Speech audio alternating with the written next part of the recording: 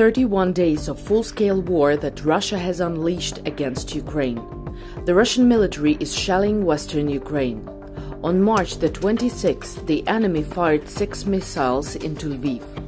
It is Ukraine's cultural capital and a city where refugees are actively arriving. Сьогодні було 2 попадання по об'єктах критичної інфраструктури, один з яких попав на автобазу в самому місті Львові, в житловому кварталі, другий по об'єкту оборонної структури по заводу, який знаходиться також в житловому масиві. Mayor Andriy Sadovy also commented on the shelling. Це вже другий удар за останній тиждень. Удари чіткі по об'єктах інфраструктури, руйнування достатньо серйозні.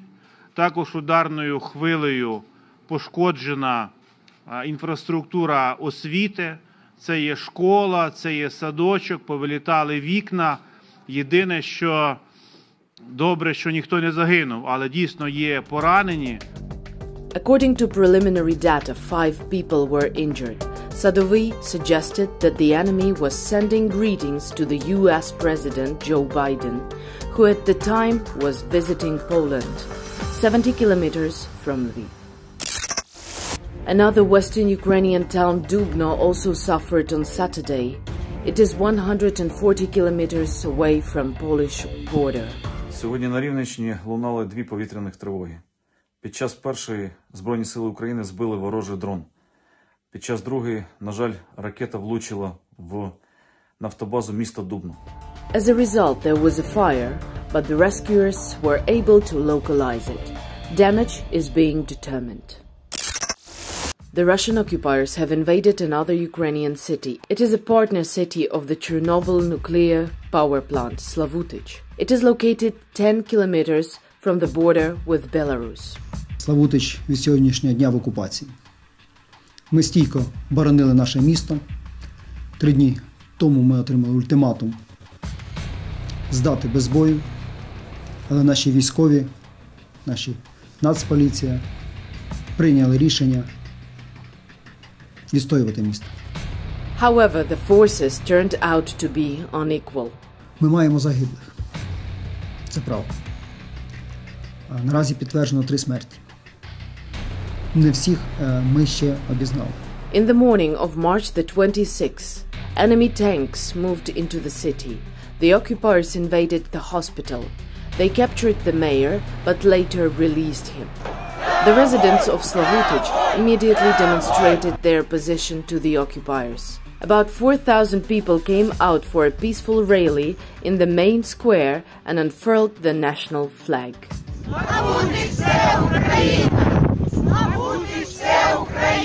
The invaders opened fire in the air and threw light noise grenades into the crowd. According to the mayor, negotiations are ongoing about the possibility of evacuating people from the city. Russia has fired at the Ukrainian city of Lysychansk with a Point U missile. This is a settlement near the part of Luhansk region occupied in 2014.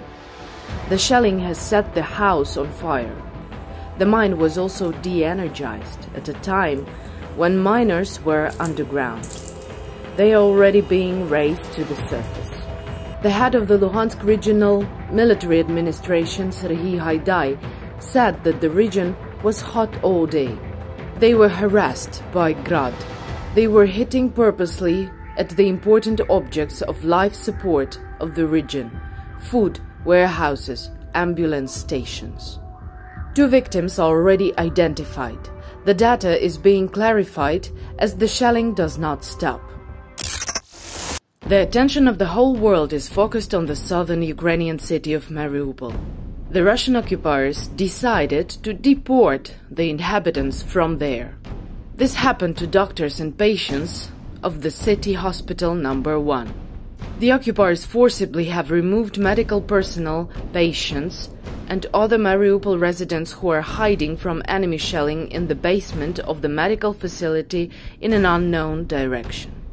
According to preliminary data, there have been 700 people in the hospital. How many of them have been forcibly taken away, the information is specified. Among those who remained in the city, the occupiers have started to look for, as they say, Nazis. In particular, they go to the remained apartments and carry out a census. When no one opens, they just break down the door, conduct searches. They ask the locals who the Nazis are, who have served in the armed forces, who is for Ukraine, where their parents live. Since the beginning of the war, the occupiers have kept Mariupol under siege. Constant bombings make population starve. The United Nations have been able to obtain satellite confirmation of mass burials in the city. We estimate that one of those mass graves holds about 200 people. It is unknown at this time whether all of these people were civilians or military. The Russian military continues to prevent residents of Mariupol from leaving unimpeded. Evacuation buses are to depart from the town of Berdyansk, which is 80 kilometers away from Mariupol. However, the Russian side has not let them into the village. In order to leave the territory temporarily controlled by the Russian occupiers for the free territory of Ukraine, people walked to the highway, where the evacuation column was standing for more than a day. In a few minutes, all 48 buses were completely full. However, 60 kilometers away from Zaporizhzhia, the Ukrainian city where Mariupol residents are being evacuated, buses have begun to be stopped by the Russian military. As a result, there is a multi-kilometer traffic jam. Ambulances with injured children on board are also in line. The occupiers are conducting an in-depth inspection of those who crossed the checkpoint. Only in the evening of March 26, the column, which had more than 3,500 people, was able to pass the checkpoint. Where can you find a safe place if your city is under siege? Is it an usual residential building? No. In hospitals or schools? No. In a theater, the heart of your city. Far away from any military objects. Yes, that's a good idea. Is there any other way we could warn Russian pilots about kids hiding in the theater? Yes, capital letters, in Russian. That way we will definitely be safe. But only if murdering our children isn't their goal.